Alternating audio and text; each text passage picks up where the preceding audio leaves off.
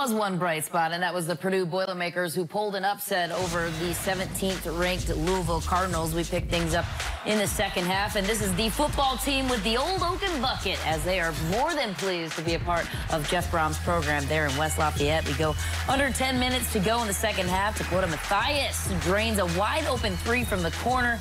Kind of a 12-0 run by the Boilers, put them up by 7. 8 minutes to go. Quentin Snyder misses the layup. Ray Spalding gets the board, and the tip-in. Louisville goes back up by 1. Under 5 minutes to go, Vincent Edwards, fighting traffic, hits the jumper in the lane, cuts the deficit to 1. This one stayed close. 3 minutes to go. The Boilers trailing by 1. Dakota Mathias once again with the 3 from downtown. The Boilers get the lead back up by 2. 1 minute to go. The Boilers up by 2 now. Carson Edwards with the dish to Vince Edwards. Gets it done. The Boilers will go on to win this one 66-57. Let's hear from Matt Painter and Vince Edwards after the game. All right, thank you. Vincent Edwards alongside.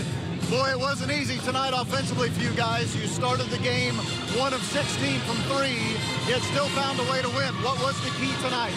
Just grinding it out, man. We knew we had to come out here and grind it out. They're a tough team, long and athletic.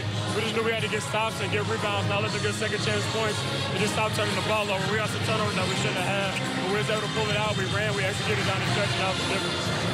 Dakota stepped up and hit a couple timely ones. But yeah, we were just pressing a little bit. We had some good looks, but this is a good game for us. This is obviously a great test. Defensively, though, not much to complain about. I thought you guys were awfully good on that end of the floor. I thought they were really good. I thought our guards did a great job.